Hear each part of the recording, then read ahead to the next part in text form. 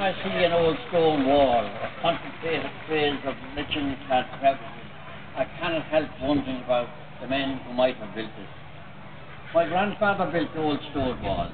Indeed, what he didn't know about slate and shale, rubble and lime and perpendicularity wasn't worth knowing. Had he lived, I would have asked him about the hyssop. Those tiny little clumps that seemed to climb and climb hand over hand. Was it planted or did it just grow there? And he would have told me stories of names of stones and how he could tell from the grain which ones to keep and which ones to throw away. Stones of character, he might have said. I can picture him now, shifting his pipe from one side to the other. That grin of satisfaction as a stone slotted into place.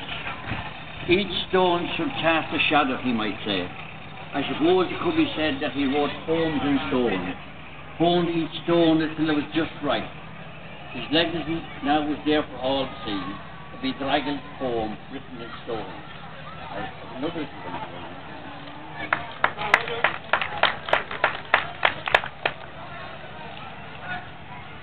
The art of even struck stone.